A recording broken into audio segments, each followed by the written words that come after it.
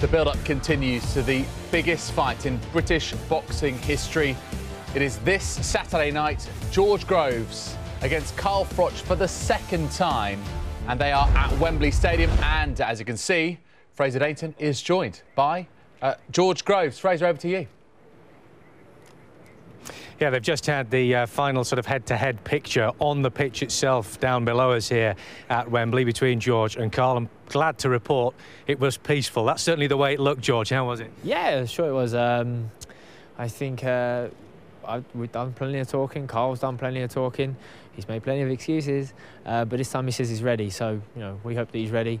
I know I'm ready, and I suppose the talking's done. That's exactly what you want. That's what everybody wants, to see this fight go ahead with two fighters fully fit, fully ready, fully committed to answer all the questions. Yeah, well, I'm going to hold up my side of the bargain. I've had a perfect camp.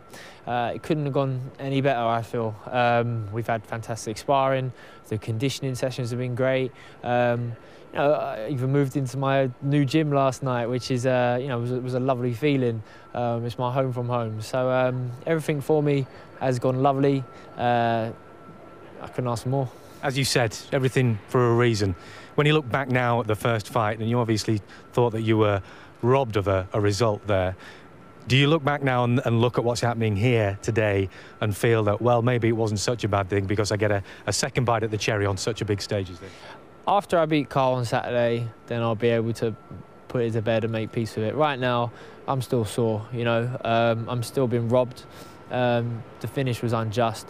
I clearly was winning the first fight and had it taken away from me. Fortunately, through my hard work, I've managed to get the rematch. And me and my team, we've worked hard since then, and we're fully prepared to bring the belts, keep them in London, and Britain have a new world champion after Saturday night. So yeah, it's fantastic that, you know, I feel like I'm going to arrive now on the biggest stage in the biggest fight in British boxing history, and that's a wonderful thing. Something that I can't really appreciate right now because I've still got the fight. After the fight, I'm sure there'll be a lot of emotion. And you're going to do it with a left hook? I am. Anyone who sort of watched the build-up, see any of the behind-the-rope stuff, saw the media workout this week, you can see that the left hook's working. It's a shot that Carl's always been vulnerable for. He doesn't cover the left side of his chin. The left hook will put him asleep.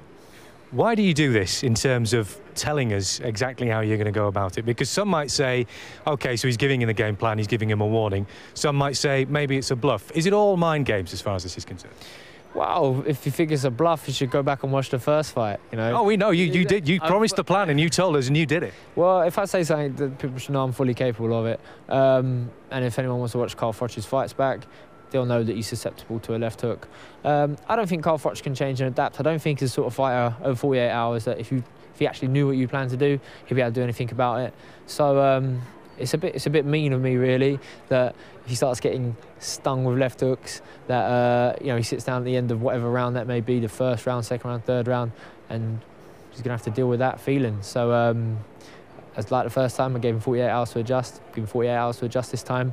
I wish him luck. You've talked about 3 rounds. Are you going to tell us which round it's going to be out of those 3? No, I mean, we're not preparing for a 3-round fight. So we're prepared for a 12-round fight.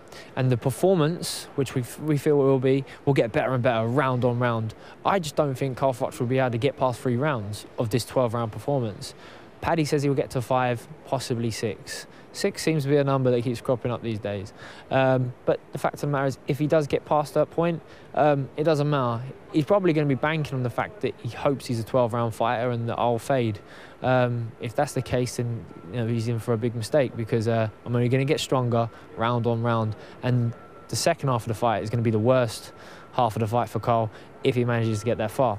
So, you know, we've got everything covered. From there, I just can't wait to get out and perform.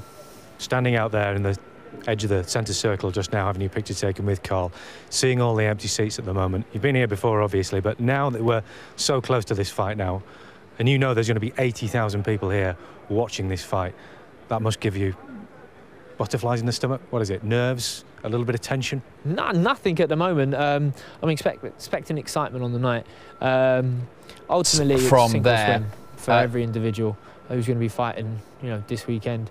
No one out there you can ask for experience, because no one's experienced it yet.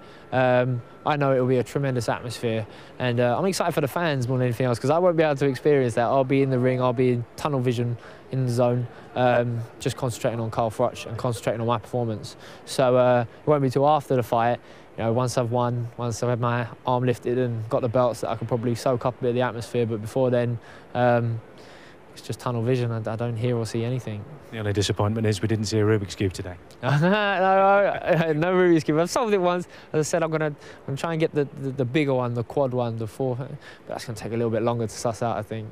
George, we wish you the best of luck. Thanks very much indeed for joining us here at Wembley Stadium on Saturday night. George is going to be in the ring with Carl Froch. There are 2 world titles up for grabs, but an awful lot more than that. Reputations are on the line. History will be made in front of 80,000 people on Sky Box Office.